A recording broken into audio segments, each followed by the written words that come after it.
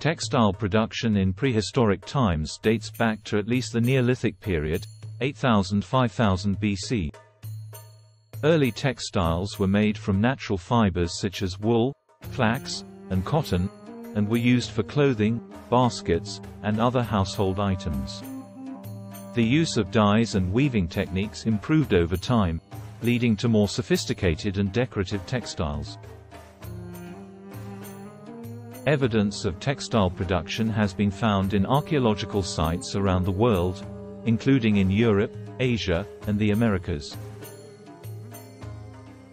Among the earliest known civilizations to develop textile production were those of ancient Egypt, China, and the Indus Valley, where textiles were used for both practical and ceremonial purposes.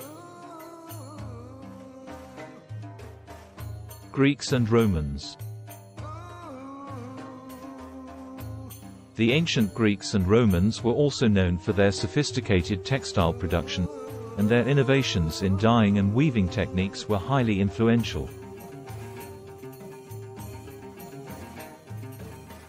During the Middle Ages, textile production became an important part of Europe's economy, with the rise of trade guilds and the growth of cities.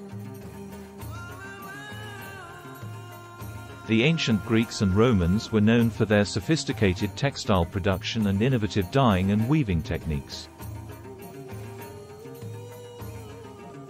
They used a variety of natural materials, such as wool, flax, and silk, to create a range of textiles, including clothing, household goods, and luxurious fabrics.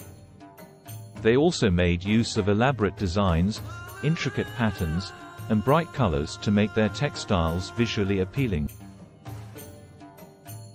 Their innovations in dyeing and weaving techniques were highly influential and were adopted by other civilizations, such as the Egyptians and Persians. For example, the Greeks developed a method of dyeing wool known as carding, which allowed them to produce yarn with a uniform color and texture. The Romans, in turn, introduced the fulling process, which involved washing and beating the fabric to make it thicker and more durable. During the Middle Ages, textile production became an important part of Europe's economy, with the rise of trade guilds and the growth of cities. Textile production was often a family business, with the different stages of production, such as spinning, weaving, and dyeing, being carried out by different members of the same household.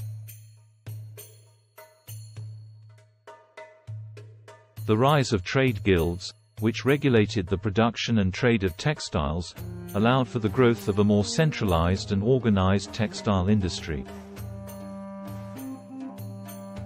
Cities such as Florence, Venice, and Paris became major centers of textile production, with the production of luxury fabrics, such as silk and velvet, being particularly important.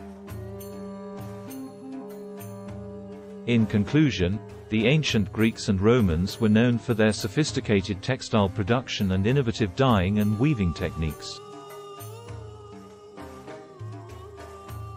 During the Middle Ages, textile production became an important part of Europe's economy, with the rise of trade guilds and the growth of cities playing a major role in its development. The 18th and 19th centuries marked a turning point in the history of textiles with the advent of the Industrial Revolution. The invention of the spinning jenny and the power loom revolutionized textile production, making it more efficient and increasing the scale of production. This, in turn, led to the growth of textile mills and factories, which became a significant source of employment in many countries. In the 20th century, the global textile industry continued to grow and evolve, with the rise of synthetic fibers and the introduction of new technologies such as computer-controlled looms. Today, textiles play a major role in the global economy, with countries such as China, India, and Bangladesh leading the way in textile production and export.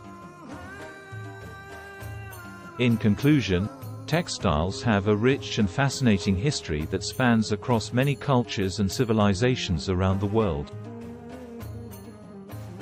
From its humble beginnings in prehistoric times to its present-day status as a major global industry, the history of textiles is a testament to the ingenuity, creativity, and resourcefulness of human beings.